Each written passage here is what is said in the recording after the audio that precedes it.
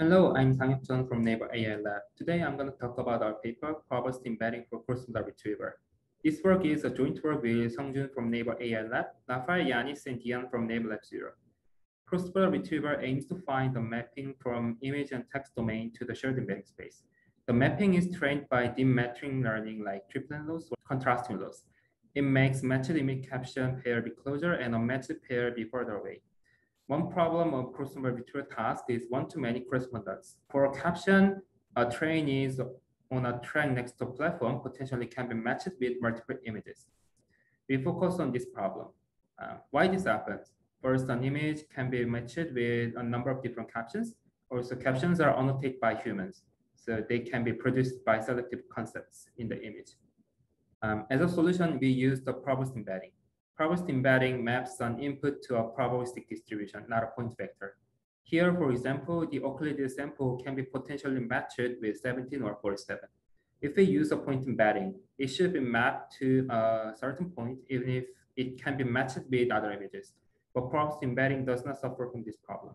Let's back to the cross-modal retrieval again. When we use a point embedding, we still suffer from the one-to-many correspondence. However, the probabilistic embedding approach gives us more plausible representation. The common concept has a large ambiguity or a large Gaussian variance, which can cover different possible concepts. Similarly, an image with multiple concepts will be placed on the intersection of different concepts. The one-to-many correspondence also affects to the evaluation protocol.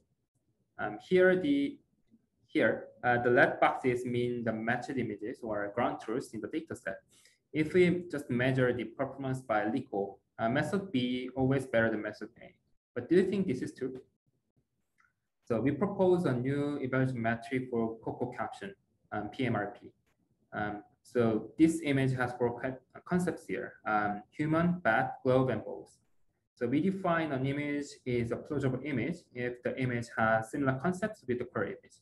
So we treat the concepts of captions of plausible images as pseudo-positive and measure the precision metric for the evaluation.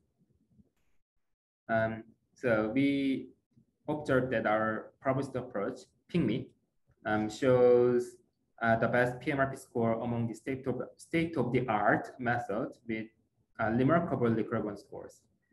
So we think it implies that the previous method focused on optimizing Lagrange, not precision scores. We also visualize the uncertain images and the retrieved items by PCME. We observed that the retrieved items are plausible even if they are not the ground truth captions. We also visualize the uncertain captions and the retrieved items. We observe similar thing here.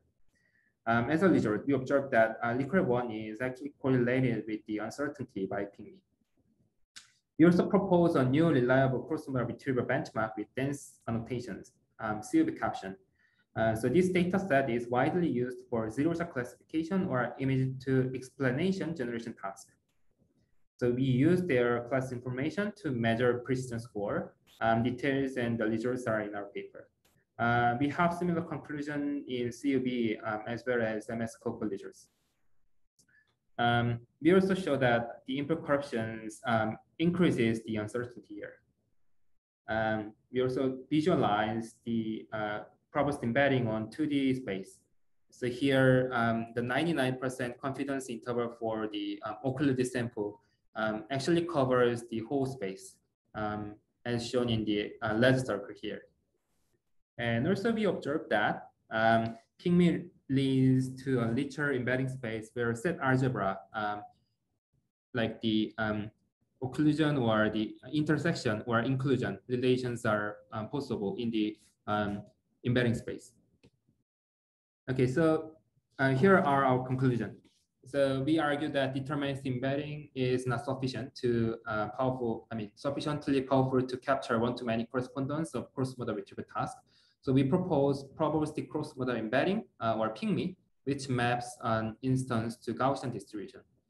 We propose a new cross-modal retrieval benchmark, CVP caption, and a new evaluation metric, plausible matching R precision, PMRP, for COCO caption. So PCME achieves a better precision score than state-of-the-art method, and also the PCME provides uncertainty estimation well, and that render the embedding more interpretable. Thanks for your attention.